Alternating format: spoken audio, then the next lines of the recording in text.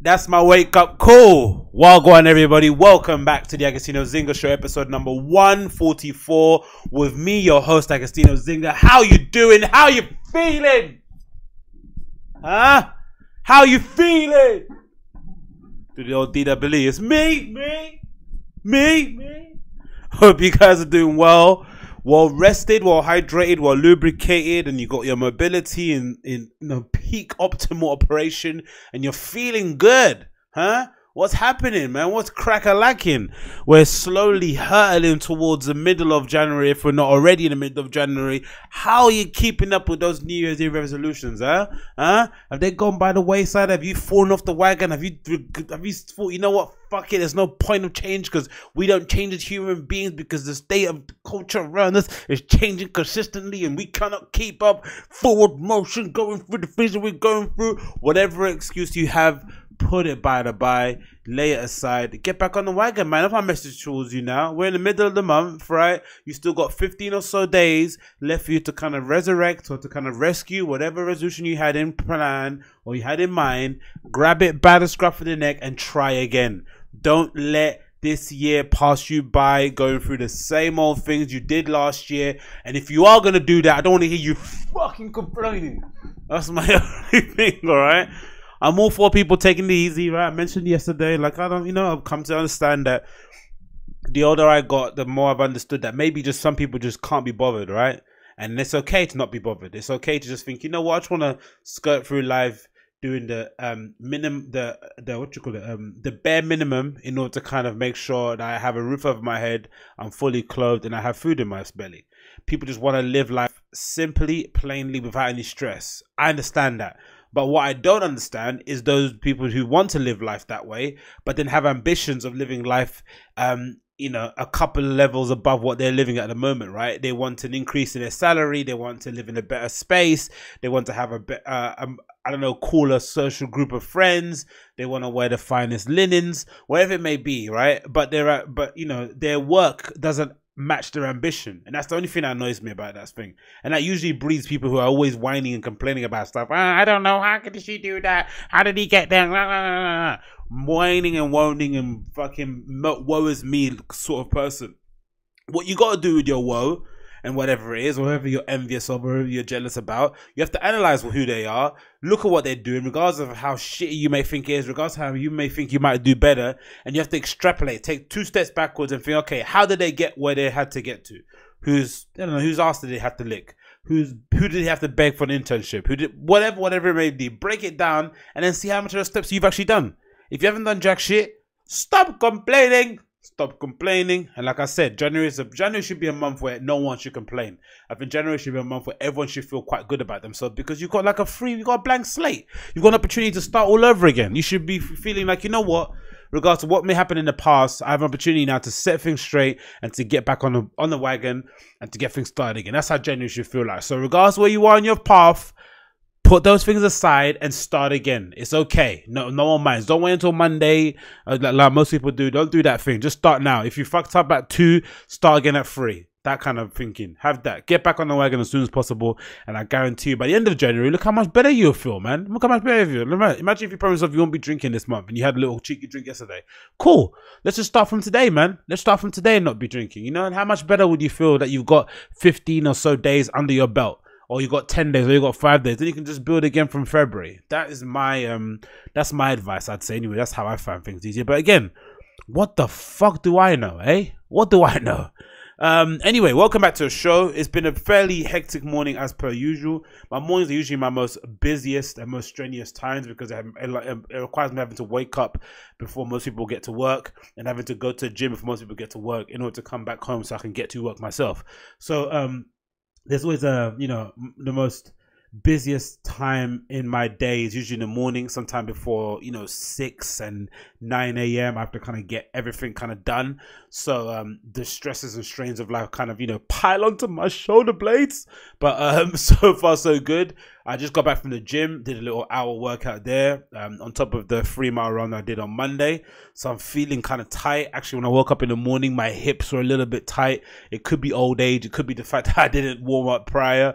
But I was like, oh, I felt like I should just like not go to the gym today. But luckily, I think over the years, because of just like constantly badgering or running into brick walls and stubbing my toes onto curbs and not be able to catch a barbell properly and having to snatch across your arms or dropping a weight on your toes, constant just, you know, abuse in the gym and all sort of physical activities has finally got me to a place where I kind of feel like working out has kind of, it's on the same level as brushing my teeth now at the moment. You know, like no one really enjoys brushing their teeth, right? No one gets up in the morning and like, oh, I can't wait to brush my teeth. Or at night before bed, I can't wait to brush my teeth after a meal, right? No one's actually looking forward to it, right? And if you are, you're weirdo, right? For the most part, I don't think anyone, like, you know, has a big part of their day of like, oh, I can't wait to brush my teeth before breakfast.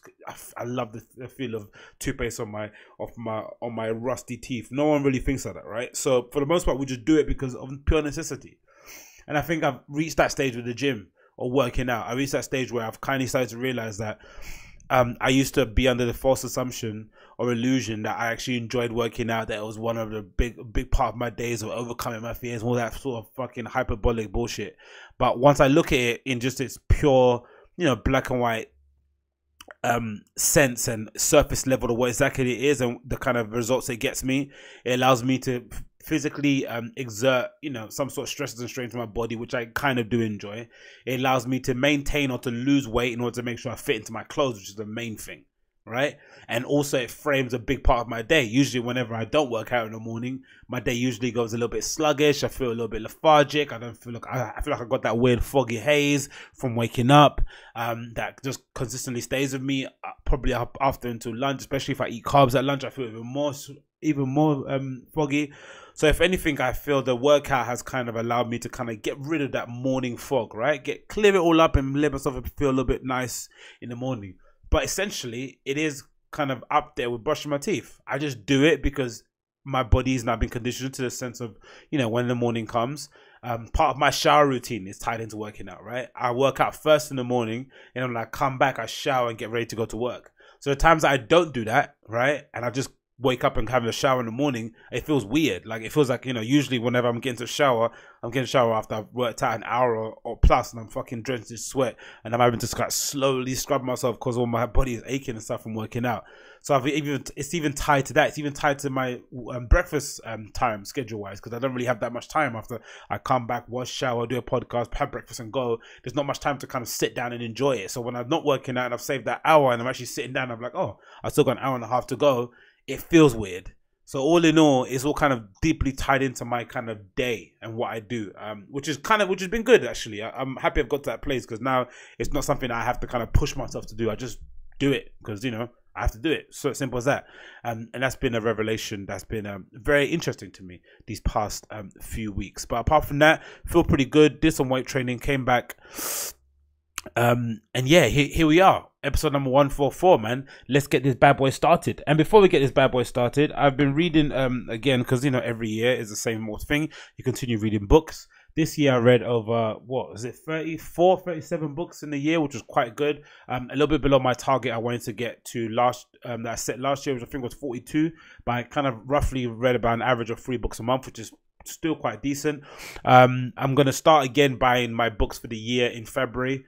I'm kind of going through some of the books I haven't finished from the last year and kind of finishing them at the end of the month. And then I've got books to start in February. I've got a couple that I'm listening to, actually, new books. I've got 2.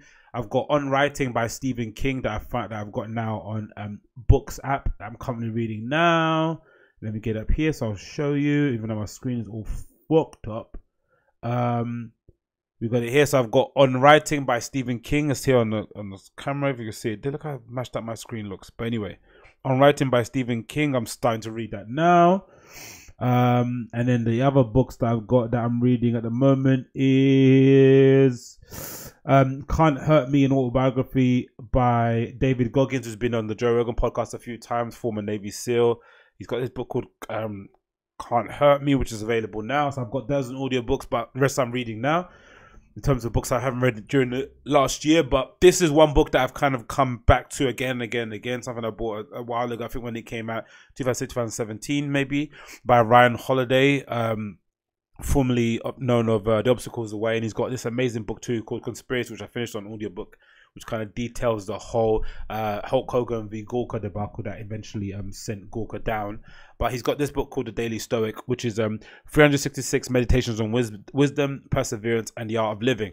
So basically, it's effectively like a daily philosophy kind of handbook that you can kind of read each day, sort of like marked out. There you see like the dates all marked out on there. Some bits I've highlighted, so you kind of flick through the page. Okay, on the screen there, you flick through the page of the corresponding date, and then you kind of read the kind of philosophy that he's kind of extracted there. Usually Stoic philosophy based on the works of Seneca, Epictetus, and Marcus Aurelius.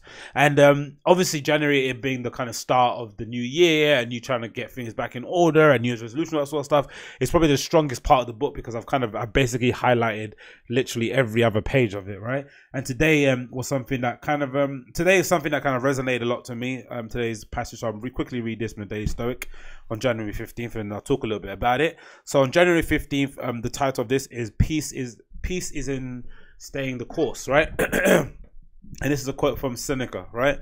And it says, tranquility can't be grasped except by those who reached an unwavering and firm power of judgment. The rest constantly fall and rise in their decisions, wavering in a state of alternately rejecting and accepting things. What is the course of this back and forth? It's because nothing is clear and they rely on the most uncertain guide, common opinion. And the section continues with Ryan Holiday's commentary. It says here, in Seneca's essay on tranquility, he uses the Greek word euphemia, which defines as believing in yourself and trusting that you are on the right path, not being in doubt by following the myriad of footsteps of those wandering in every directions. It is in this state of mind, he says, that produces tranquility. Clarity of vision allows us to have this belief. That's not to say that we're always going to be 100% certain of everything, or that we should be. Rather, it's that we rest assured that we're heading generally in the right direction, that we don't constantly compare ourselves with others and change our mind every 3 seconds based on new information. Instead, tranquility and peace are found in identifying our path and in sticking to it, staying the course and making adjustments here and there naturally, but ignoring the distractions and sirens who beckon us towards them. And this is something that kind of resonated a lot with me over the last few days, because obviously, you know, I've had an interesting week in emails and stuff and replies back, but just kind of got me thinking. I'm fastly approaching the 1 year anniversary of me DJing at the Heathcote Staff, my night called La Bêtise, which is coming up again on Saturday. But just thinking about the whole like DJing journey outside of work and stuff, and the things I've been doing, even with the podcast and whatever it may be, and just thinking about, you know, when I first kind of got started DJing, especially when I was doing nights in Dalston a few years ago, like 5 or 6 years ago, when that whole scene was kind of really bubbling up, and I played quite a big role in, you know, in kind of shaping the sound, shaping the kind of parties that were going on around that time. I didn't really have that many lofty goals, but the loftiest goal I might have had was to kind of become like a big part of that scene, right? To be like the kind of, you know, one of the main pillars and the rocks in that kind of scene. And that was something that I kind of eventually done and achieved, and I was very happy I did so. But then whilst I was going through that process, I also realized that I kind of was in love with DJing, right? I was in love with this idea of like shaping the sonic landscape of a night out, right? Being in charge of crafting the sound, punters and bar owners and managers, whoever they may be, trusting you enough in order to play a prolonged set during a night out. And that was something that I always wanted to do, especially since I've been going to places like Berlin and Frankfurt and other places in the UK to go and club and party. I kind of fell in love with that whole culture, but I fell in love with the actual true essence of DJing, which kind of relied on up-and-coming DJs finding a residency somewhere in a local bar or pub and being able to kind of learn on the job and grow and develop over the years, in the hope that you develop a unique sound, a unique taste, a unique point of direction, and that eventually people will trust you and they'll eventually want to keep coming back and back and back to this bar. And that's something I wanted to do. So in between that whole time of me kind of hanging out in Dalston and doing all that sort of stuff, I kind of took a bit of I wouldn't say it was a brave decision, but I did something that might have been counterintuitive, because I'm not sure how brave it was, but I guess it was counterintuitive, right? Because I was very popular in that scene. I was somebody that a lot of people knew. I knew a lot of people. I was attending loads of parties. I was going to all the gallery events and going to all the store launches and doing all the kind of networking things that people do nowadays. And I was doing that really well whilst maintaining my dignity, right? Not selling myself out, not pretending to be something else I'm not, and just kind of, you know, being the best version of myself in front of other people, and hoping that that kind of energy will kind of resonate with people and they want me around more. And that you've worked for a period of time. But then I noticed that I went into heading this direction of actually trying to be a good DJ and developing to be an actual paid professional DJ that was kind of hired to go and play at festivals and one of the famous bars and nightclubs all around the world, right? And I wanted to do that, but I wanted to do it in the kind of in the right way, in a way that I've kind of seen my kind of, you know, forefathers and foremothers, whatever they came before me doing it, right? And that was by crafting it from the bottom all the way to the top, getting myself in the mud, starting from residencies. And that required me having to kind of pull away from that scene, right? And then kind of just earn my keep DJing in like shitty bars and pubs, quote unquote, and hoping that over a long period of time I'll be able to kind of slowly but surely work myself back up again. And then I'll be able to kind of to command maybe a better fee. I'll be able to command better selection of places to play at. I'll be able to command better attention, whatever it may be, right? That would kind of be the way to do it. So I decided to pull myself away, but it also coincided. I don't want to give myself too much credit. I think it also coincided with my kind of star dimming a little bit in that scene too, right? Because, you know, it's a trend. It's kind of it's a hipster scene for the most part. And if hipsterdom has told us anything, it's quite fleeting, right? The whole point of being a hipster is that you jump on things from time to time, right? One time you're all about this thing, next time you're all about this other thing. That's the whole point about being hipsters, right? But it's a collective movement. So naturally, with that collective movement, there's an influx of new people coming in all the time, right? Because they're discovering this new scene and saying, "Oh, wow, it's cool to hang out in Dawson. Wow, it's cool to do this. It's cool to put on your own parties. Wow, it's cool to DJ at them. It's cool to design a flyer." You know, there's things that are happening, and everyone's kind of going in. And then obviously, for the people that like me, who's been in the scene for a while, you then start to get other opportunities, or you start to move on a little bit. So you kind of, you know, as we're going out, people are coming in. But if you're going to stay in there, you have to also know that you're competing with these new forms of energy, these new kids that are coming in with like this drive to really, really do something. And you're consistently have to be on top of things. And then I realized that once I was not interested in being that, and also my style was dimming anyway because I was having to reprove myself in front of a whole new audience, it only made sense for me to kind of pull away. Now, again, I could have said, you know, that was a dent to my ego. I didn't feel like I was getting the credit I deserved, which is not true whatsoever. I don't really have that kind of sense of ego for myself. But instead of having that point of view, I decided to direct all that energy into trying to, you know, again, build my DJing career up from the ground up, from going to bars and pubs around the area, and then slowly but surely working my way up in the hope that my music, the way that I played, would kind of propel me forward, right? And I knew, of course, if ever came a time for me to come on camera or to speak for myself, I knew I had the chops to do that, but I need to be able to kind of get that skill down.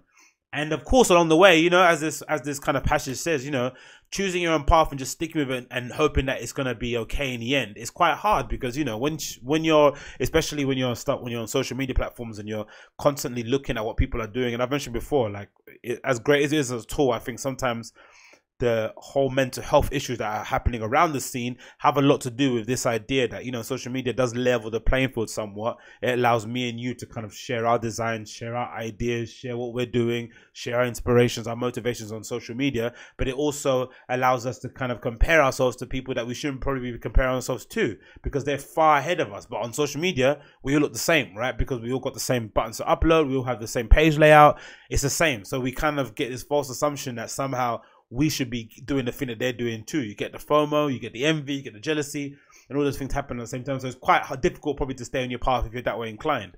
But of course, during that time as well, I decided to limit my time on social media. I hardly spend any time on Instagram, if at all. If I am on Instagram, I'm just posting and dumping, right? That's it. I don't really stay on it to communicate or to like browse on my discovery page. I don't do that whatsoever. And I'm using those tools as a way to kind of distribute my content and what I'm doing, but I'm not using it to kind of compare and contrast. So it kind of makes things easier. And I guess too, I just have that serenity of thought. I'm just kind of content with what I'm doing. I'm happy with going through the process. I'm kind of not attaching any expectation towards it. I'm not kind of like, this is a ride or die thing, and if that doesn't work out, oh my god, my whole world's gonna be crushed. I'm just taking it every day as it comes. And I think with that, of course, it's very testing and it takes a lot of time, and it's something that requires you to really humble yourself. You know, so one week you're playing in front of 3 people in a bar, next week it's like full, another week it's empty, another week it's full, another week it's empty, another week it's empty. You have to consistently play in front of people who probably don't give a shit that you're there anyway, right? So it's not the most coolest place. You're not playing You're not doing a Carhartt launch event somewhere where you get free clothes and you get a canapé and you're playing in front of hipsters and shit. No, you're playing in front of everyday average folk who probably don't care you're there, but you're having to slowly but surely earn the right to play, and then eventually you're going to get better. And I think I have got better, and one of the things that was quite warming was that this week I received quite a nice email from a former bar manager where I used to DJ, who's now moved on to another bar. And just I got an email out of the blue. She emailed me like, "Hey, Axon, I hope you're well. Just to let you know that I've moved to this new bar, and we're actually thinking about introducing DJs to the bar. So we wanted to kind of get you in if you're interested." And she offered me a couple of dates or some more dates happening in the future. And it's like, wow. Do you know what I mean? Like, and that kind of, again, if that didn't happen, it wouldn't kind of bum me out. But it's quite nice to get these little signs from the universe, whatever you may call it, and higher power, whatever, letting you know that you're on the right path, that you're doing the right thing, that what you're doing is probably going to get you where you want to get to in the end. Again, it's a tiny thing. It's not like somebody emailed me and told me, "Oh, I actually wanted to play at the Berghain right tomorrow," which would be fucking amazing.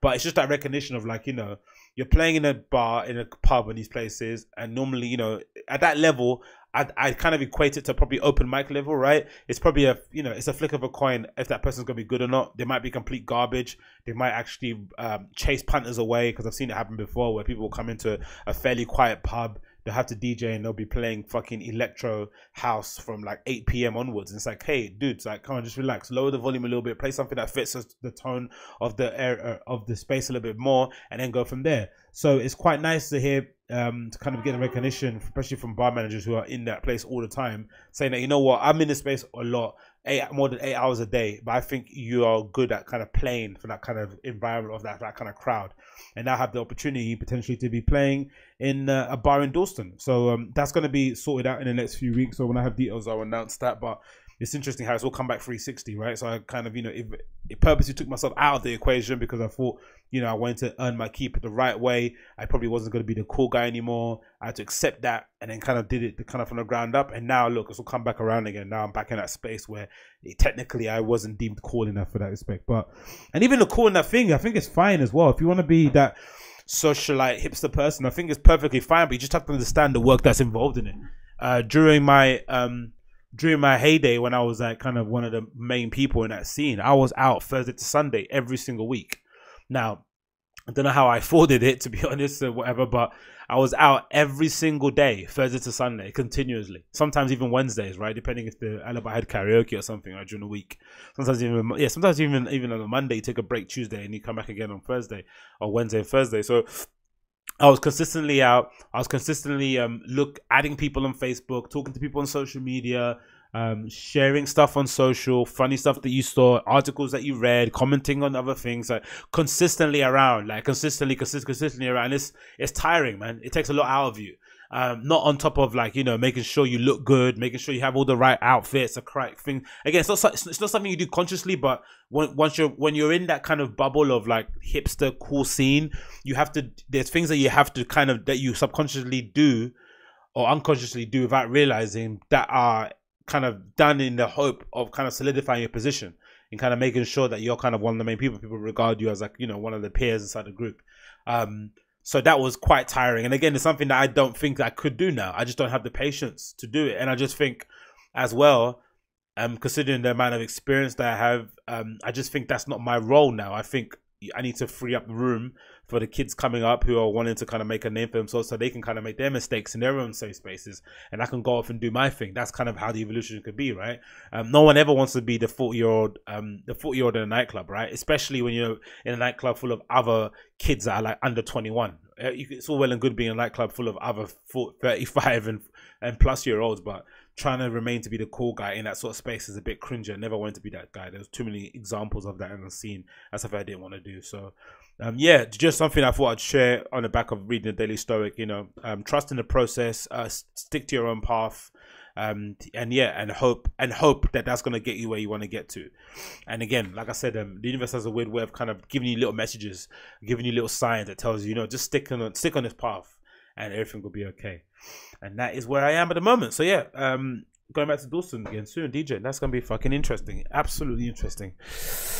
Woo! Anyway, let's get into some topics here that I have listed on the old notifying apps. Well, I wrote something there and I didn't finish it. Imagine when you write something you don't finish it. What that means? I don't know. Who knows? Anyway, number one. topic here. Talking about DJs, talking about DJing culture. I've got here Skream, Mr. Skream of dubstep fame. We all remember Skream, right? Skream during the whole dubstep scene when I was popping off. Him, Skream and Benga and a few others were kind of the forerunners in kind of, you know, really spreading that dubstep sound and taking it global. Skream was one of the only few people I think in that scene too that really pivoted a lot. Someone I kind of again saw kind of inspiration from as well, because he completely pivoted away from dubstep and decided to kind of reinvent himself without changing his name, which was an interesting decision to make, and kind of went to earn his stripes of being just a really good DJ. And I saw him on some really, it was really interesting when that happened, because whenever you saw Skream's name on a lineup of DJ flyers, it was always with like really established house, techno, disco people, and it didn't really make any sense what was going on.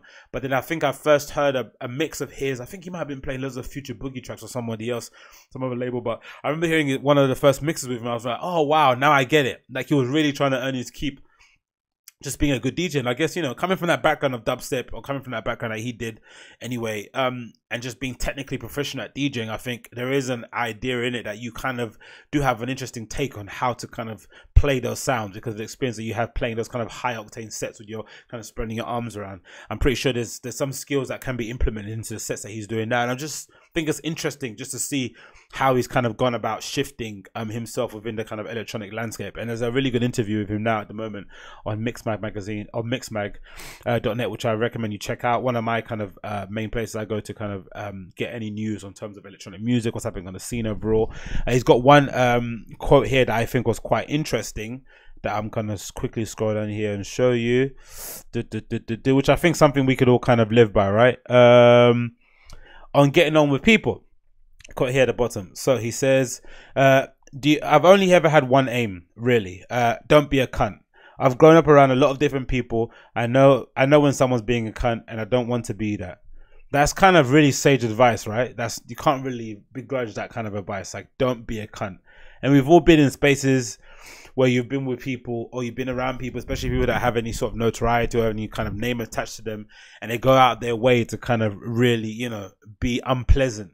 And sometimes I know for me, I wonder if, like, for that person, that default action of being a complete cunt or a dick, it just comes normal to them, or if they're considering having to try. Because I know for me, in my own personal experience, trying to hold a grudge, or remembering someone you don't like, and then when you see them scrunching your face up, or just being a dick consistently for more than 10 minutes, it just requires a lot of energy. It requires you to remember why you're being a dick, so that you're constantly getting yourself riled up and angry, right? I don't necessarily think I could have that as a default emotion. It has to be something that I kind of trigger. So for me, it's, you know, it's something that I find quite tiring, and I personally wouldn't want to do. But I know for some people, they find it quite liberating being a dickhead. But for me, I just think, you know, the short space of time we have available on this planet, and the fact that we all have to rely on interpersonal communication and contact with other human beings in order to help us get forward in life, whatever that we're doing, regardless of how independent we might think we are, the least you can do, if you're going to have to rely on others and you have to be a kind of what you would call it, a bastion for good relationships, just try not to be a cunt, you know, try not to be a dickhead, try not to have people speak ill of you, especially intentionally, right? Especially because something you did intentionally. Something you did unintentionally, fair enough, you can't control that, but there's no need, I think, nowadays to do that. And I'm glad to see someone like Skream, who probably has more excuse than anyone to be a fucking cunt, is not doing that. And this is, again, there's a lot of pieces of really good sage advice and interview that I recommend you check out, but it's available now on Mixmag magazine. I thought I'd quickly mention it. So that's Skream, The Wisdom of Skream, on Mixmag's magazine. Next on the list here we have oh, ambush keychains. Yes, we do have ambush keychains. So Yoon from Ambush fame is going in hard with the accessories. I think she did a couple of pieces for Dior, didn't she, right? Helping out Kim Jones there at Dior. But I thought these looked pretty cool. Just in terms of, you know, DJing wise. I've been using at the moment a couple of Toshibas, one that I've lost, and another Samsung, another Philips on USB. And I've kind of realized that regardless of, because they're both USB-C 2.0, but I think I've read on stuff online that it depends on this. I don't know what the thing is, but the specs are similar, but the downloading speeds, or the speeds that I kind of have to extract playlists from my USB, don't really work that well. And just in general, in terms of carrying them, you know, sometimes when I'm DJing, I might take a little small pouch with me that I have here, actually, like a little bum bag, hip bag thing that I usually might put some of my headphones in, with maybe my couple of USB sticks in there. But I kind of want something maybe a little bit more interesting, you know, just to kind of spruce it up a little bit. And I did see one that I think it might have been Vetements, somebody else made. They made like in a sort of like a crucifix shape, right? So a kind of USB stick and a kind of sterling silver crucifix where you can kind of pull it out. And then and now I've seen this from Ambush, which is sort of essentially like a gold and silver. Was it sterling silver USB keys? I'm assuming one's gold plated and one's just regular silver. And these look really cool. I wonder how much they're going to be when they launch, but I'll gladly take a pair, actually. So the kind of necklaces that you put around your neck. I'm not sure what the tips are going to be. If there's going to be lids on the cover, on the USB connector bit, I'm sure there will be little lids in it. But what they'll look like, if it would be like a particular sort of motif or shape. But I quite like the look of these. Probably might replace the chain with something else, maybe a little bit more thick, a bit more substantial. But it's something I've been interested in seeing, like how technology companies use kind of wearables or jewelry accessories to kind of incorporate stuff like USB keys, especially in DJ world. I assume a lot of people are kind of like me and kind of want something a little bit more interesting than carrying shit in a side bag overall. But yeah, I thought these look pretty cool. So these are autumn winter 19 sterling silver USB necklaces from Ambush. So check those out if you want. And if you have any suggestions of anyone else that's doing those kind of things that I can purchase now, let me know. What else is on here? ARIES and Jeremy Diller. Okay, this is another one as well. A brand I've kind of spoken about, I think, before here, not in the podcast. ARIES or ARIES have done some quite interesting, cool stuff. They've kind of started out being mainly female based, and then they kind of branched out into doing a lot of men's stuff. One half of the partnership used to it's Ferg, who kind of helped out, or Fergadelic or Fergadelicious, or whatever how you pronounce his name. He's one of the art directors who kind of contributed to Palace and what they kind of do. If I'm not mistaken, I'm pretty sure he's the guy that, or might be Will Bankhead, who actually made the trifeg triangle that they kind of use as their logo. It might be Will Bankhead, I'm not too sure which one it is, but regardless, ARIES is really one of my kind of favorite kind of brands to kind of watch out for. If you want a brand that's sort of similar to Brain Dead, but it's UK based and kind of has a little bit of a little bit more of a, let's say, sexual vibe towards it. You know, Brain Dead is probably a little bit musty and boyish, and just, you know, you can just imagine a kid in his room with a room covered in posters with all the old school computer games around him. I'd say ARIES is a little bit more, it has a little bit more of a sexual vibe to it. There are some floral patterns to it. There are some nice shirting, some nice details on the pockets, some nice white pants. It's got a little bit more of a femininity towards it, which might kind of lend itself to the fact that it started off being a women's brand in the beginning. But they've now collaborated with one of my favorite contemporary artists, Jeremy Diller, who was a Turner Prize winner back in the day. Someone who kind of did get me thinking about whether or not I wanted to win the Turner Prize in the future. But again, one of my favorite contemporary artists out, just in terms of just the way he carries himself, the artwork that he does, the way he speaks in lectures and presentation. I would definitely recommend you check some of the stuff that he's done out. And they've done basically a capsule collection and an exhibition that's all encompassing. Something that I'm probably gonna have to check out when this launches. So we got here on Hypebeast. They launch here. Put it up on. So Germany celebrate Britain's Neolithic history with a new capsule collection. It's going through the pages. So they've got hats and t-shirts, which look really cool. Paleolithic snapback hats here. They've got nice little bum bags and sellotape and phone covers. Great little hoodies. Again, I just think they make really cool stuff anyway. ARIES, and collaboration with Jeremy did probably even better. Some nice t-shirts I think will be quite popular. I love the t-shirts with the kind of Paleolithic illustrations on the front. They've got these really cool ARIES and pagan shirts, and Stonehenge t-shirts as well, look really amazing.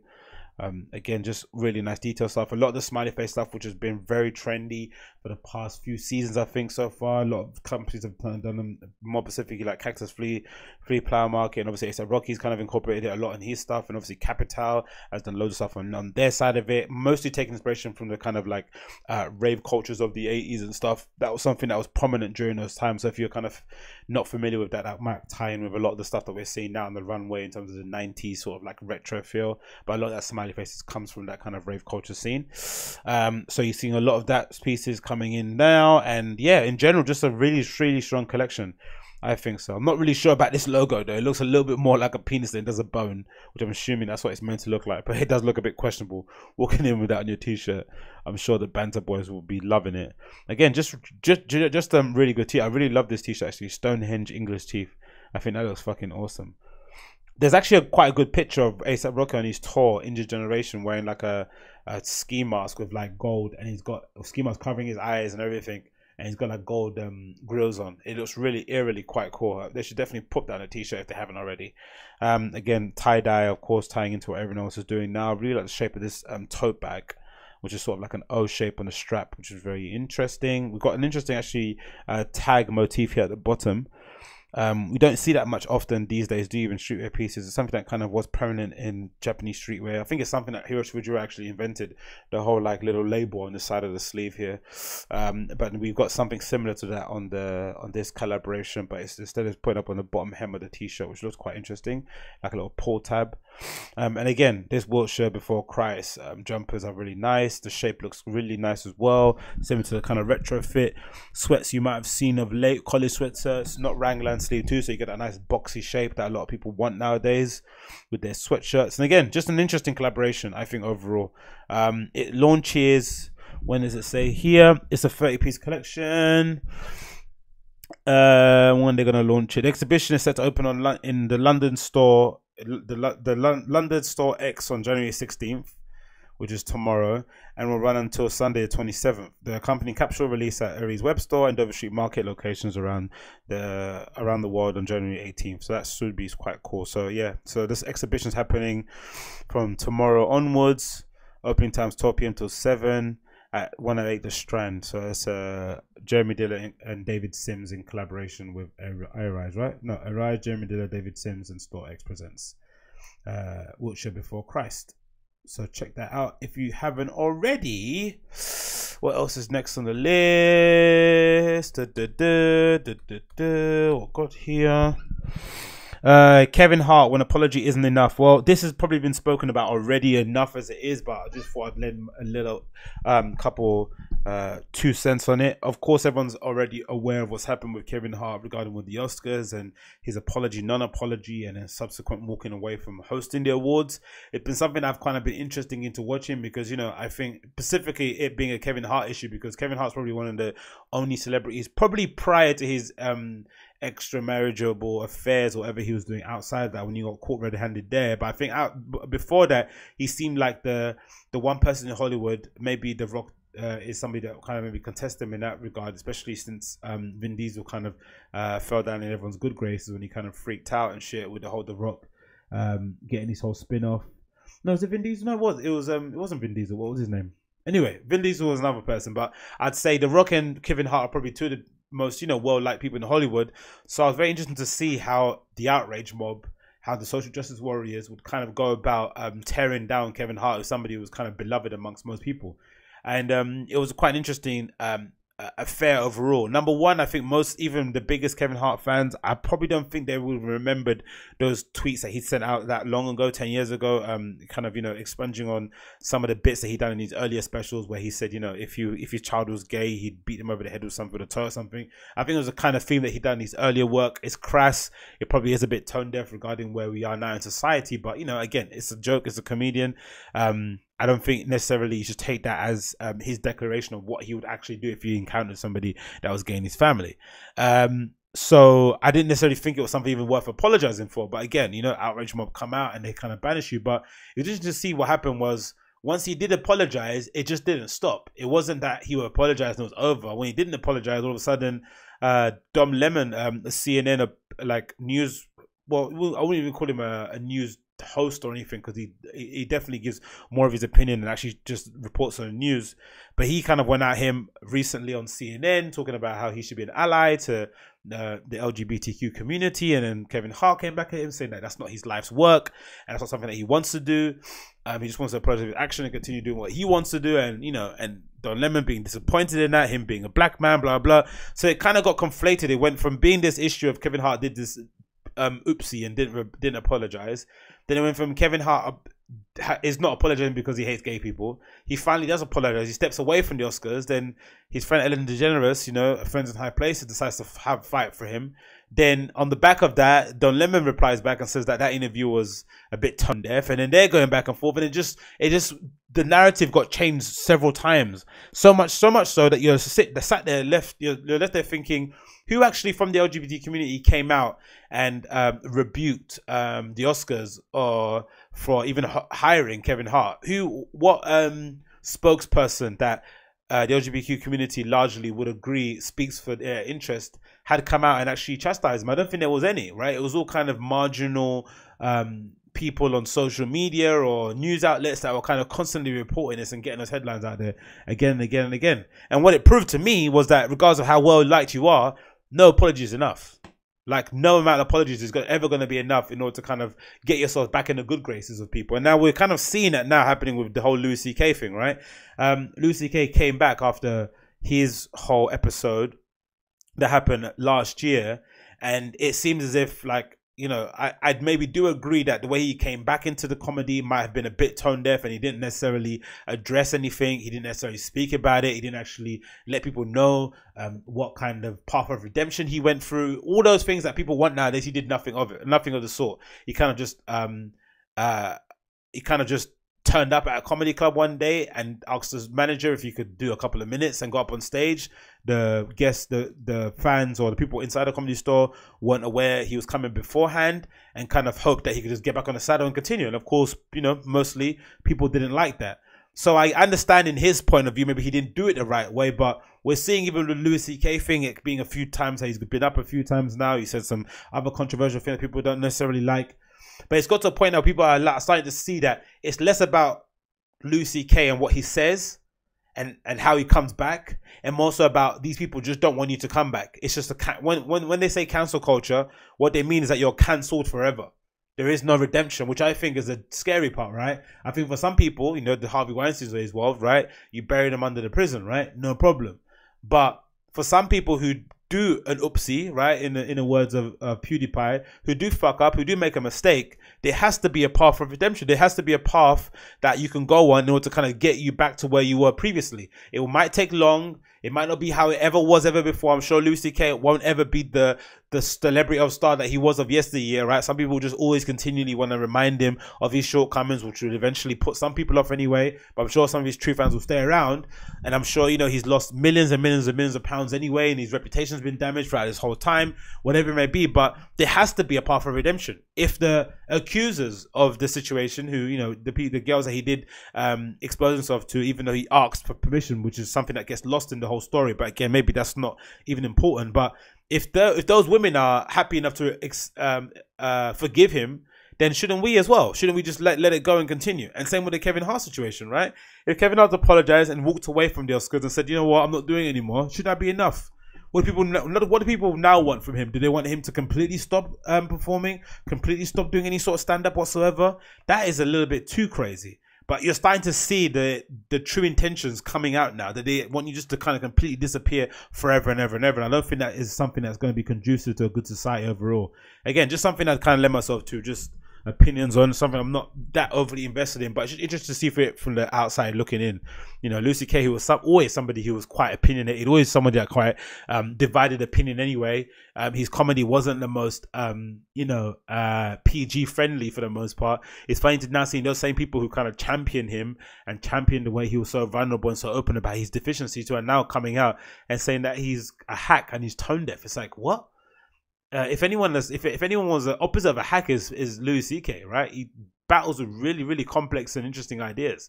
And that set I heard last time, especially talking about the Parkland survivors and the way he kind of interpreted how, well-to-do the younger generations nowadays, I thought was quite genius in that aspect. It might have been a bit rough. It might have been his first time doing it. You know, he hasn't been up on stage a lot because he's been basically absent from comedy for a whole year. And anyone that does comedy, who you might listen to on interviews or podcasts, always says you have to continually go up on stage every single day to get better, right? The moment you take any sort of prolonged time away from it, you go back completely to square one or to square zero. Do you know what I mean? You start all the way from the beginning again. So somebody of his ability and talent, however talented he may be, still needs to get up on stage. So that might have sounded a bit fucked up, but you know, it's his fourth time on stage effectively. And I'm assuming a lot of other comedy clubs are probably not going to touch him with a barge pole because they don't want the controversy, they don't want the outrage from social to come on to their clubs, want to live a normal, peaceful life. So It'll be to see how it goes on, but I want to definitely see an evolution of what we're having now. Cancel culture is still something I'm quite for. I just think, you know, there probably has been a lot gone on in yesteryears that has gone unpunished because it's quite hard to prove in a court of law. I completely understand that. So there has to be other forms of justice, especially if it's like, you know, your community kind of ousting you, or, you know, you're embarrassed in front of your peers. I think that's all well and good, right? That kind of public shaming in that regard is good, but there should be a way for me to kind of get back in your good graces, especially if I'm repentful, especially if I'm asking for forgiveness and I want to change my ways. I think I should be allowed to be given enough rope to hang myself or to lift myself up from the depths of hell. That's essentially my opinion on it anyway, regardless. But yeah, it's interesting way we are now, especially with the Kevin Hart thing. Like, you know, no apologies enough. And just thinking about the Kevin Hart situation, like, he's usually quite beloved, isn't it? He's somebody that people usually rate and like, but it seems like nothing he says is gonna ever be good, right? And I wonder what changed there with Kevin Hart. I wonder where he went from being everyone loved to this. Is it because of that video of him cheating on his wife? Which again is weird because it didn't seem as if like his wife was, you know, the most popular person on social, right? There's a lot of people on social media who kind of had a lot of bad things to say about Kevin Hart when he got married to that young lady, especially because he left his mother of his children to go hook up with Eneko, I forgot her name is, something along the lines of. So it just seems really funny, weird how it went from Kevin Hart being the person everyone loved to now Kevin Hart being the social pariah or somebody that cannot do any good, right? They're always looking to some holes to kind of pick at him. And again, I'm interested to see how it develops, how it goes on, because it's going to be interesting case studies, in both cases of Lucy Kay and Kevin Hart. You know, once you do want to come back and do what thing you want to do, how do I get back on the saddle? How do I get back on path of redemption? Little by little, we will see this, and hopefully, common sense will prevail. Hopefully. Anyway, what's next here? Fat Man v Jim White. What was it? Also, this was an argument with Neil Custis. Neil Custis of TalkSport fame. He'd say TalkSport and The Sun fame, right? He's famous for the barb that Louis Van Gaal, former United manager, gave at him when they were during a press conference, and he was going back and forth with the press. And I think Louis Van Gaal referred to Neil Custis as "fat man," "you fat man" in the back, or something along the lines of. And you know, everyone kind of laughed at that because, you know, Neil is probably a fat man. He'd probably accept that himself. But then that kind of led to a whole challenge that I think Neil Custis said he would lose a certain amount of weight if Man United did a certain amount of points. And of course, it never happened. But he is quite an interesting and funny character overall. And they get into this weird little sparring match or argument on the radio. Jim White, who's kind of well known for doing the whole transfer things on Sky Sports News and with the white hair, and always talks in really bombastic terms. But they get into this weird argument that really doesn't make any sort of sense. I'm gonna play a little bit of it at the moment, and it's interesting just to see how much someone turns so quickly in an argument. How they go from, you know, being quite civil and stuff, and they just completely lose the plot. I'll play a little bit of it now. The Tottenham press, hang on a second. The Tottenham press officer had stopped questions being fired at Pochettino about speculation regarding Manchester United, and my attitude there was it reminded me vividly of the situation in the White House with CNN's Jim Acosta being stopped by the Trump aide. It shouldn't happen. Imagine that, right? Imagine attributing a press officer telling you can't ask certain questions about your potential manager moving to another club, right? Because it's taken away from the game, it's a conflict of interest, all that sort of shit. And this numpty on the radio is equating it to the press officer at the White House denying the press the ability to grill the president or to grill the spokesperson in the pulpit. It's just fucking, honestly, some football people, they take sports way too seriously, right? They try and politicize it. They try and amorphize it. They try, whatever it is, right? They're always trying to kind of imbue some sort of social commentary to football. It's not that deep, right? If the manager is of one club, is refusing to answer questions about him potentially going to another club, that's a good thing, right? The managers of that club too, or the fans, are going to be happy that you're not wasting their entire press junket on asking questions that have nothing to do with their own club. God almighty. And the bottom line is, I think we're all culpable in this, you, me, and others. I don't think we push hard enough to make ourselves heard at news conferences like that. We should be dragged out kicking and screaming. No, well, you see, but that would be ridiculous. That would make us look ridiculous as well. There's ways to ask questions and there's ways to elicit information, and it doesn't necessarily involve people shouting and screaming at people and making a show of it. Now, for you to suggest that's what we should be doing is totally wrong, because you have to deal with football clubs, you have to have a relationship with managers. Yeah, I understand that. You can still ask the same question and still get the same information by asking it a different way. But no, my point is, Neil, that you don't get information because they cut you short. No, we do actually, and they don't always. One doesn't get information because one is cut short by a press officer. No, but you suggested we weren't asking the right questions, and that if you came up there, you would do it. That's what you said. Now, I've been covering this. What did you say? That if I came up... He didn't say that, really, did he? That's what happens when you argue with somebody on a film. Because I think when you come into an argument with somebody, usually when you're arguing with someone, from my experience, arguments don't start from nowhere. There's usually some sort of ill will that you might have towards the person that is maybe something's unsaid, something that you don't even know is aware of, something that's been lying dormant. And any opportunity or anything that you think that they have said that you feel goes against what you stand for, you'll immediately hear it. Even if that person didn't say it. That's what usually happens in arguments. And they'll just say a point and then stick with it and then start badgering on. Jim White is a knobdy. He's a dickhead and he just talk out of his arse sometimes. But he didn't say what Neil Custer said. And Neil Custer's interpreted something else. And now we go through the nice bits. Big old argument. There, I would do that. I didn't say that at all. Yes, you did say that. It's a shame, Neil, you've waited a month and you got it wrong again. Listen, have a good one. Oh! Now Jim leaves the building. And Neil, continue, please. Josie. No, I'm not going to continue. I'm not going to continue. Not after that. He's so rude. Oh, come on. You're talking to me now, not Jim, all right? We're talking about Josie. Come on. Put the ball away. Come on. What about Josie? What's the news? Neil? What? Come on, what's the news? He can't just cut me off like that. Well, he has, because he's on at 10. Neil, he's on at 10. Ring him back, right? Or I'll get him to ring you. I'm not going to ring him back, but he can't besmirch a group of journalists who cover Manchester United. Hold on a minute, it's not me. You don't. Just funny, isn't it? Really, it's just interesting to see how silly these guys are, especially the sports commentators. Maybe a lot of it is kind of unconsciously a kind of reaction to the threat of fan channels and some of these hosts and fan channels going on to present on BT Sports and Match of the Day and, you know, lending their opinions on things. Maybe it's to do with that, but, you know, or maybe we're now seeing just how silly, because, you know, sometimes I used to listen to talk radio a lot when I was at home. I live at home, talk sport and stuff like that, and you'd hear some of the most balmy shit. Some of it makes sense now, you know, considering they have to fill up 24 hours worth of airway times, right? You have to. There's going to be times where you're going to talk out your ass. There's going to be times where you're just going to be, you know, combative for the sake of it. But yeah, these guys are numpties. An argument about nothing. Neil Custer's arguing with Jim White about a topic that no one really cared about. And here we go. It just continues on for a good 5 odd minutes. So if you want to check it out, I recommend you do. It's on YouTube. It's called Neil Custer's Crazy Verbal Fight with Jim White.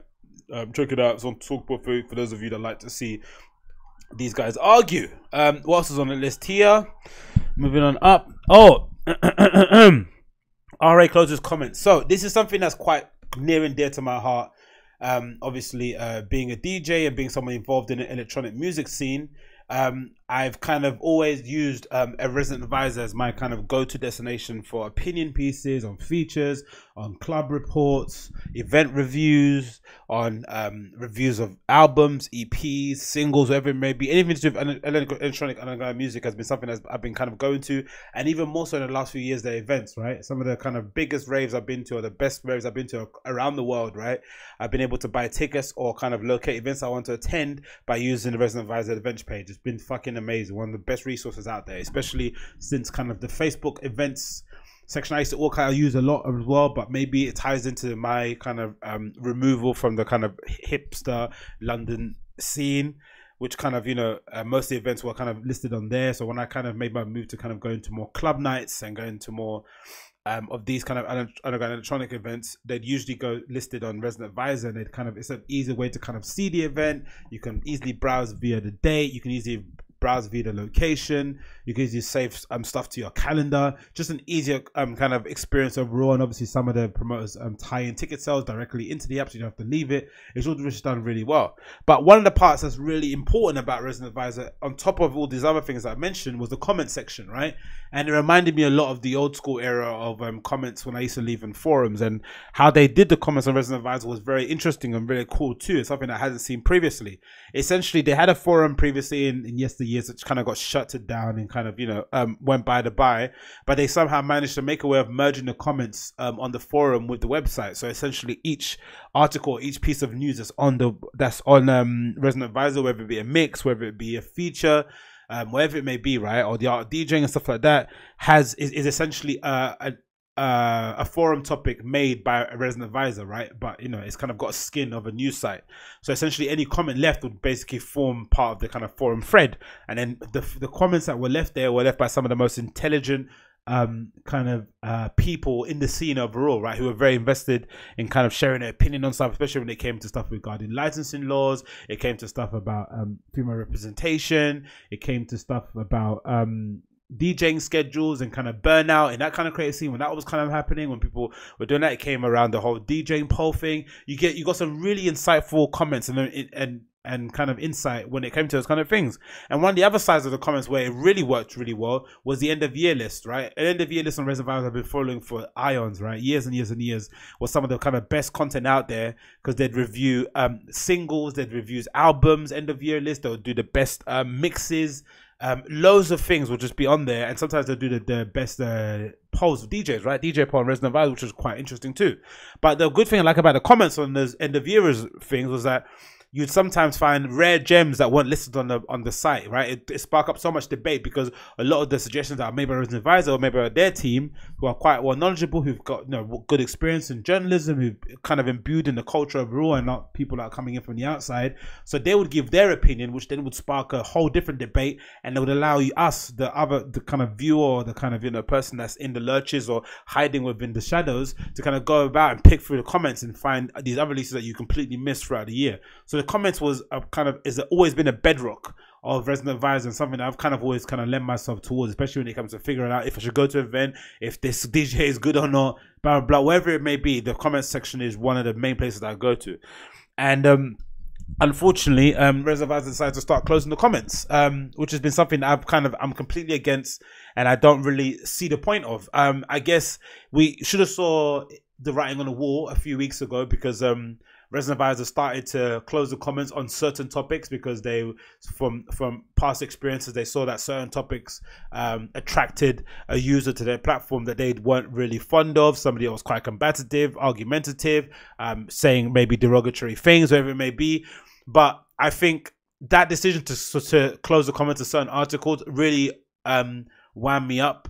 Especially because it kind of limited the things that you could talk about, and it put the power of what you could speak about directly only in the hands of Resident Advisor, which wasn't the way Resident Advisor was kind of marketed towards me, or was kind of sold to us in general, right? It was a space that we could all kind of contribute to, and that was a fair representation of electronic music, right? We allowed them the journalistic or what do you call the journalistic room, right, in order to kind of speak how they wanted to about a certain person, a certain artist, regardless of who it is, without any accusation of payola or whatever it may be that might imbue certain platforms like Pitchfork and stuff like that, right? We kind of trusted that the journalists were kind of reporting the news as they saw it through their own lens, right? Championing the people that they liked, or whatever it may be, but it came from a genuine place. So with that kind of trust that we give the journalists, we are kind of hoping that in exchange, Resident Advisor will kind of give us, allow us a platform and the ability to kind of share our opinions and our comments in a safe space without the threat of comments being removed or comments being closed if it got a little bit tentative or a bit spicy. Because sometimes I think in those conflicts, in those kind of hurtful comments that might have been developing on the platform, I think some of the more interesting suggestions or interesting ideas came from that. But unfortunately, Resident Advisor didn't see it that way and decided to close the comments, which has been, for me, one of the bummiest things about it, because now Resident Advisor just turned into like an aggregator of electronic music news across the interweb, which is fine because it's one place I go to. But part of the reason why people like the site is because of the comments. It kind of goes by and by. Now they've kind of, you know, decided to shift all the comment sections on social media platforms, but for the most part, no one's reading Facebook comments, right? If they thought their comments were bad, Facebook comments are even worse, right? I think Facebook comments are probably worse than comments you might see on YouTube, right? So it's not really the place for really good discussion. The website and the kind of forum aspect of it is more good discussion. And I think a way to kind of solve this issue would have been for Resident Advisor to take more of a interest or to take more responsibility in terms of moderating the space. It might be something that had to require getting more people involved and extra kind of responsibilities getting picked up from other members of the team. But from being able to moderate a free space site would have been better than completely closing the comments so no one can speak about anything. because now we're left with a position where the site is basically rendered null and void for the most part, right? Because part of the reason why an artist would like to get featured on there was to kind of learn what the actual consumers or customers thought about their work, especially the ones that were indifferent. And the ones who were kind of, up there in the heights, or whatever they may be, could maybe get also a dose of reality of what people are actually speaking about and how they view them as artists. There's an article about it here where they kind of speak about it. I'll quickly read a little bit of the section here. Our comment section closed today. Here's why. As of today, January 3rd, 2019, users no longer able to leave comments. This is obviously a big step for us, and here's why we're doing it. RA comments have roots in the 2000s heydays of message boards. Our message boards and our later comment sections were a place for people obsessed with electronic music to share their knowledge, recommendation, and general chat. Exactly. Many comments were thoughtful in a way that elevated our content, and created a sense of community in RA and a global electronic music space all over. Over time, things have changed. Yes, the whole internet has changed, right? Social media introduced a more broadly accepted way of people to communicate online. Comment section served an ever smaller portion of the users, not just on RA but across the internet, which is true, right? People are commenting on different platforms regularly all the time, so maybe the importance of having a comment section on RA isn't important. But if anything, if the general public are swaying towards social media platforms, the comment section on RA is going to be even more important, because the people who are actually going to be bothering to comment at all are going to care. Even if it's caring in terms of being a troll or caring in terms of actually sharing insight, they care. The ones in between are just going to go somewhere else. This might explain why we no longer see our comments as a fair reflection of our audience or our community. No, I think it is a fair reflection. I think they're a bit... This is where I think delusion is coming in. I think for the good and for the bad, I don't think you could just say because it was just a niche website that wasn't very popular because the genre of music that they were covering wasn't necessarily well accepted within the general zeitgeist or within the general population. Now more and more people are going to festivals, more and more people are attending, are going to places like the Berghain. You see more and more articles about that kind of thing going around there. So if anything, that kind of scene, that kind of underground music has kind of populated the mainstream. You can only look at venues like Printworks as kind of a good interpretation about that. They've been able to marry the kind of underground and the kind of overground, the kind of commerciality of a bicep with kind of an underground DJ like Omar S, right? They've been able to kind of fuse that into one space. So with that, you're going to get obviously an influx of different people coming in and sharing their opinion. But again, I think it's the responsibility of the space, of the platform, to kind of moderate the space and mold what the kind of tone of voice or kind of comments that you want to introduce in there. But saying that because other people are coming in and talking rubbish on platforms, the reason we're going to close it down regardless, you're kind of hurting the small majority of us who are sharing insightful comments, just because a tiny minority of people are decided to be out there in the sticks trolling, and that happens everywhere on social media platforms. Everyone trolls. Too often a tone of disrespect prevails, occasionally boiling into full-blown intolerance, sexism, racism, homophobia, transphobia, you name it. Of course, but it happens everywhere on social media. Everyone's saying this, right? When people say they get death threats on social media, celebrities and stuff, and they cry about it on TV, it's always funny because essentially death threats happen to everyone, right? Everyone's, especially popular people, you go through their comment section and you'll see someone saying, oh, you should go kill yourself. That isn't necessarily a reflection on that person's thoughts or essentially what they want to do to that person, but it's just a way of trolling. It's annoying. It's really something that I'm not really a fan of, but it's part and parcel of the internet that we're living in now. There's a certain segment of the internet user base who know that if they say something really inflammatory, it's going to get everyone's panties in a twist. Everyone's going to get hot and bothered about it, and they're going to continue wind people up if they continue going for it. So the more that we react to it, the more that we do these kind of things, the more they're going to rank it up. To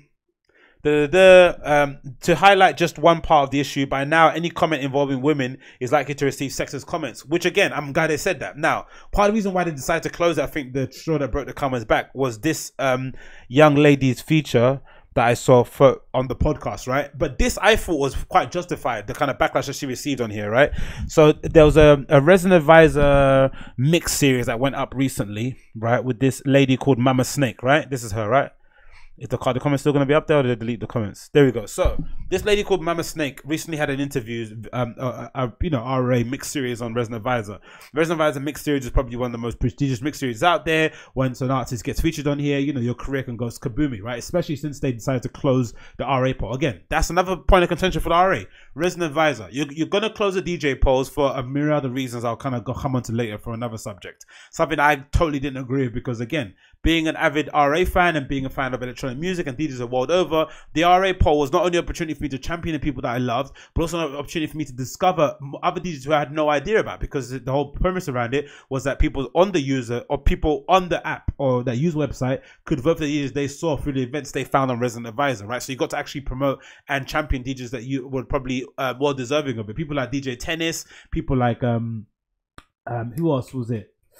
A few others as well had discovered on there through that kind of basis. I think even Motor City Drum Ensemble, some of the DJ discovered it through that discovery, because it was something that was championed by the community by and large. And even someone like even Dixon now, he's probably kind of benefited a lot from it. So they closed the DJ poll for a number of reasons, maybe tying with the industry, maybe labels are gaming the system and using it as a way to kind of maybe get their DJs on their roster, or if agencies to get some of their clients to come up and get higher fees, whatever it may be. It kind of got gamed, but again, they completely removed it, which I completely don't agree with again.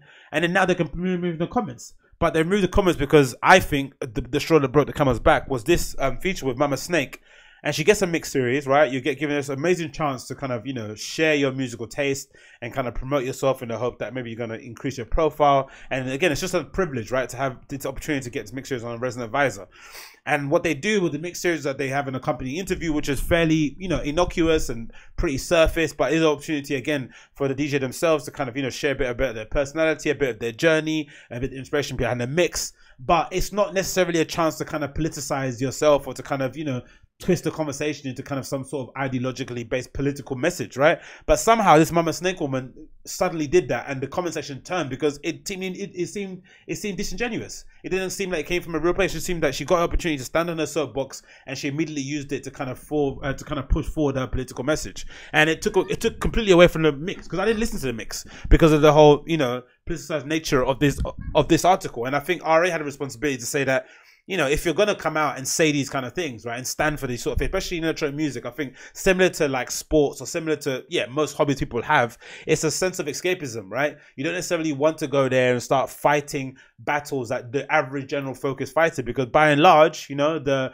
ideas around women, the ideas around people of certain sexual orientations, people of different races and creeds is quite progressive in electronic music, right? You're not fighting the same fight that you're fighting in your neighborhood, wherever you may live in your countries, if it's maybe quite conservative in the electronic music space. You're not fighting that same fight because it's quite an inclusive space. So to kind of forward that message and put that out there doesn't really make any sense. But I think this is why they kind of decided to kind of close the section. So there's a bit in this interview where she's completely talking, right? So it starts off, this interview starts off, right? What have you been up to recently? And then Mama Snake answers, settling into a new way of life with a full-time job, less going out and more moving around in areas beyond music. It's a puzzle right now, figuring out which things to be involved in and what to let go of in order to have the capacity to do the things that feel right. Right? And then the second paragraph, the white heterosexual male dominated world we live in still makes me pretty tired. Is the case and is the cause of a lot of debates among my friends. There's no resent, but obviously still relevant and something I want to address, which isn't very easy in the context of putting out this mix. But HWFG, I'm not sure what that stands for. The autistic thing is anyone who is not straight, white guy still has to put up with are unreal. The excuses for not working towards a more inclusive world, paying attention to one's own privileges, especially music industry, are old school, outdated and fucking ridiculous. It's still permitted by privileged blindness, which I find frustrating. Recently I've become a bit better at staying with the uncomfortable awkwardness that arises when you speak up. For instance, when someone says something like, we book quality over gender, or it's not to be sexist, racist or homophobic, we're good people with good intentions, but we have to sell tickets to follow the hype, blah blah blah, and so on. The list of examples is endless. It's hard to have these conversations. Many people head straight into defense mode and then nothing changes. It's hard to make someone engage in change when they believe they do nothing wrong. Not listening to and not giving voice to those who are massively underrepresented remains an issue as a result. Now again, that question essentially it's a DJ mix, right? It's DJ mix interview. The question is, what have you been up to recently? And suddenly we get 500 or so words of her political diatribe, right? Most of it full of, anecdotal evidence that has no basis in any sort of truth or fact. Some opinions that I completely don't agree with whatsoever. But Resident Advisor just asked her, what have you been up to recently? What have you been up to? And we suddenly went into this completely weird virtue signaling message that, again, no one is really contending to. No one is really saying that she's wrong, even though I think she's wrong. It's not really a fight that we want to fight in this electronic space. We get it. We know we got to do things better. But what is this? What is she talking about? What is she talking about? And then, of course, the comment sections kind of reflected it. And one of the kind of highest rated comments on here was where is it? There's quite a high, well, I think maybe they delete them so you can't really see it, but one of the highest rated comments on here kind of called her out for it, right? Essentially she kind of, you know, used the opportunity to kind of, again, just be politicized for no reason. It doesn't make any sort of sense, right? And now we don't have the beauty of understanding or going through, again, you see some background which completely makes sense, and we don't have the ability to kind of communicate or to, you know, intelligently articulate or argue the points that she's kind of addressing on there, because she did throw a lot of people under the bus, right? And no one gets a chance to debate. Now the comments are completely closed because she probably got her panties in a twist, or her agency didn't like the way that she was being portrayed. But again, her words weren't twisted, right? For once, it wasn't the agenda of the media platform. It was a written interview that she decided to then go in the complete 360 and start flying the virtue signaling flag. At the moment, she didn't get the response that she wanted on the comments, which was, yes, woman, go, we back you. People started questioning her. And even, I think I actually made a comment, something along the lines of like, you know, the mix was quite good, but I completely didn't understand how she went from that question away to that answer. And it completely tainted the way I looked at the mix, because it's like, why am I now being shouted at? Why am I now given a lecture about inclusivity? Doesn't make any sort of sense whatsoever. Like, it was a completely weird situation. And again, comment sections got closed, and now we're in a situation that we're in now, where resident advisors, I think the best way to kind of deal with this is to kind of make sure the comments are closed so no one gets their feelings hurt. And again, I don't see it's already a niche industry. It's already a niche scene. For most of the time, whenever I'm going to these parties, I am kind of attending the party on my own, right? I'm actually going to places and experiencing spaces with maybe three or four people who are necessarily like that kind of sound. The opportunity where you have to have a kind of community or feel like you're involved is the comment section, right? That's a way to you to discover new artists or to kind of get recommendations of things. People that I've met in the comment section have kind of gone on to become my Facebook friends, who I kind of communicate with sometimes on a weekly basis, kind of sharing recommendations on songs and stuff. Like people that I've met when I went on holiday and things as well on that instance. And that's completely been cut out. That kind of discoverability and that communication completely cut out, because they can't handle the comments that are coming in from people who don't necessarily get why they're allowing people just to say whatever they want in that regard, right? Which is fair enough, you can say it, but they're not allowing people to kind of reply and kind of question them or call them out on their bullshit. It doesn't make any sort of sense. It's honestly, it's a really, really bizarre place that we're in now at the moment. Again, the article continues, it kind of explains where they are now at the moment. So it hurts us personally and undermines the value of the acceptance that RA tries to champion. More than anything, it's clear that our comments are no longer serving the community in the way that we intended, reasons enough to close them. We're extremely grateful to anyone who has left thoughtful comments on RA over the years. You expanded our musical knowledge, offered valuable perspective to our news and features and reviews, and it must be said, never let slip by unnoticed. We thank you for that and look forward to continuing conversations on Facebook, Twitter, Instagram, and YouTube. It's kind of crazy, man. It's kind of crazy. Honestly, it's kind of crazy. So now we don't have any comments, which is part of the main reason why you'd want to use a platform like Resident Advisor. And again, I just don't agree with it. I think there was better ways to solve it, whether it's more moderation, whether it was a code of conduct that might have gone out as a feature, whether it's, again, just accepting that for all the kind of championing rah-rah, I love he or she DJ, you are going to get people who are not going to be fans of them, or you are going to get people that are going to call out so-and-so for their political opinions. Like, some people do say some of the most crazy, I think it might be a guy called Gerard. He says some madness stuff on Twitter, on social media, if you might have seen it. He's proper Black Lives Matter. I think it might be a guy called Gerard. I think so. I think it's him. He has some really crazy shit that he says. So if he has a feature on Resident Advisor and he's spewing his stuff that, you know, some people might say is crazy, I think he should be given, it should be expected that people are, there's going to be some people out there who aren't going to necessarily agree and would want to kind of argue his points. And to kind of completely stop that conversation because you don't want to get that person's feelings hurt, or you don't want to have a platform where people are of dissenting voices are being able to speak openly and freely goes against everything electronic music stands for, right? Not everyone I'd assume not everyone that's in a space like the Berghain has the most progressive views. Not everyone comes from that certain place, but the whole point of going to the Berghain is that we're all united underneath this umbrella of this particular sound, this particular aesthetic, right? That's what we're kind of all underneath that umbrella. We come from all over the world to kind of share in this communal electronic music space, and the same could be said for a website.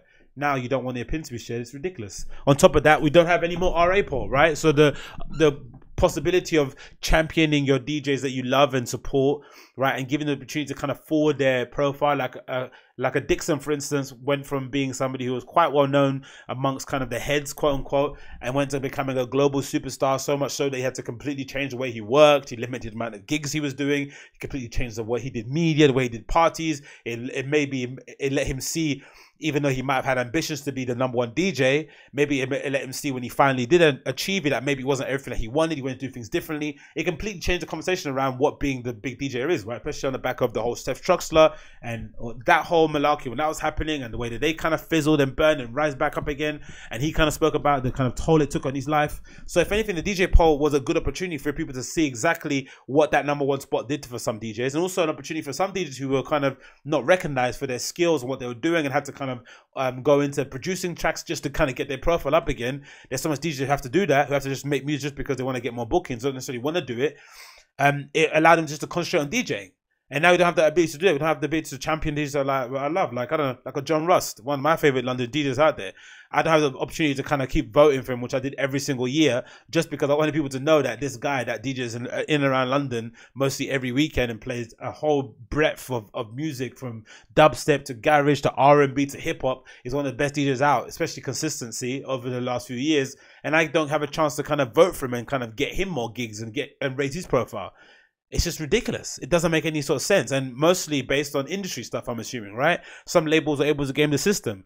Some DJs are able to kind of cheat code the system, right? And kind of to get themselves forward. Maybe certain things got misconstrued with the idea of being best, right? In such a subjective world as DJing, whatever it may be. But come on, man. Come on. You take away our DJ poll and now we don't have any comments. Like, what the fuck is going on here? Like, what the fuck is going on? It doesn't make any sort of sense.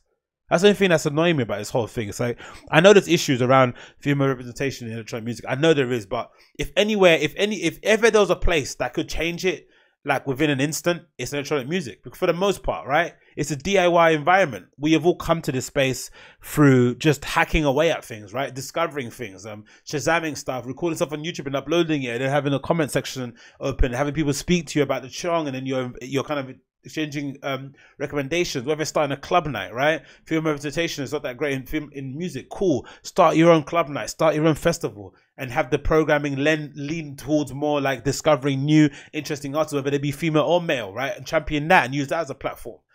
That's something that we could do in an instant. But instead, we keep having the same conversations. We keep doing the same thing, and then when the conversations get tetchy and they get too confrontational, RA closes the comments. I just don't understand it. And now we don't have comments, and we don't have a DJ poll. Now what? It's just turned into like a glorified events page, right? With a few features sprinkled in here or there. It doesn't make any sense, man. It doesn't make any sense. That's the only thing. Again, it's a bummer, man, because now we're going to get all the comments on places like Facebook, which questionable comment section in the first place, not a platform that I think a lot of people are that comfortable using or sharing their opinions on electronic music in the first place, right?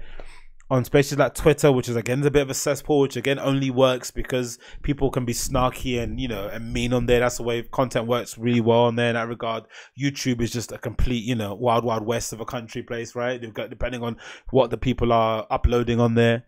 If ever there was a place that was safe, it was RA, and now we don't have it. So again, I don't agree with it. I don't know why they did it. They might have their own reasons, but if anything, I definitely would suggest that RA kind of reconsider their decision and kind of move it away, because I'm assuming the traffic is going to be affected a lot by it too.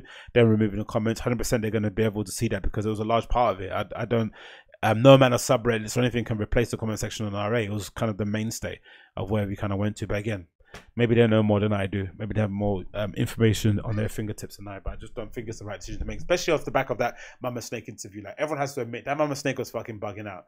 Like, she was bugging out. You get given a feature to promote your mix series, and then you suddenly start politicizing your message after someone asks you what you've been up to recently. And the points that you make don't even make any sense. You're talking about living in a male-dominated cis male world, right? Bemoaning the state of the industry, and there you are, right? A fairly well-educated white female who's being able to, I think she's studying a PhD and she's a full-time DJ. Like, if ever there was a privilege. What the fuck? I mean, it's like, it beggars belief. It beggars belief. It really does beggars belief. But again, what do I know? But hey, that's probably the best place to end it right now. We're just over an hour there with Agostinho Zinga Show episode number 44. Thanks again for tuning in. It's been an absolute pleasure to have the company of your ears and of your eyes and all that malarkey on this hallowed space. As always, for information regarding moi, check out agostinhozinga.com for the information there. I'm DJing this Friday for Tapped at Tappies in Westfield Stratford, so check that out. And again on Saturday at the Heathcote and Star for my night Liberties. And of course, as I mentioned in the beginning of the show, I've got some other dates as well planned for the rest of February in Dalston too. So that's going to be hotting in very, very soon. So keep an eye out for that. But again, thanks so much for tuning in. It's been a pleasure to have you as my company, and I'll see you guys again very, very soon. Peace.